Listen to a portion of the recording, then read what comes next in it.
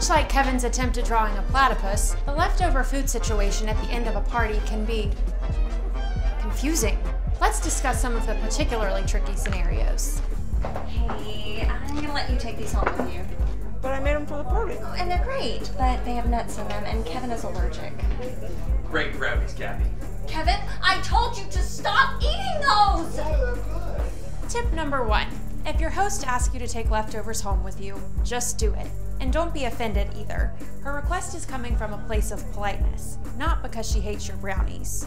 Although, maybe next time you should ask about allergies. Bye, everybody. See y'all next time.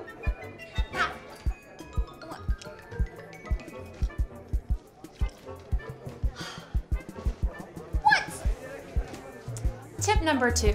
It's tempting to take home an unopened bottle of wine, but it's imperative that you leave it behind for your host. Consider it a hostess gift. So put down the wine and walk away.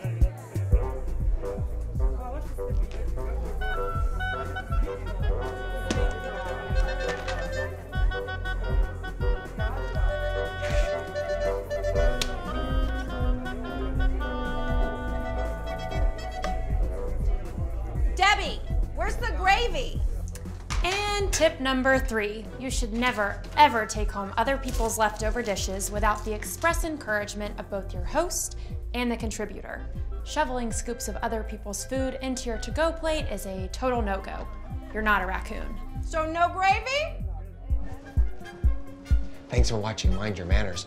Please like and subscribe to our page. And if you're watching on YouTube, click the bell. Kevin!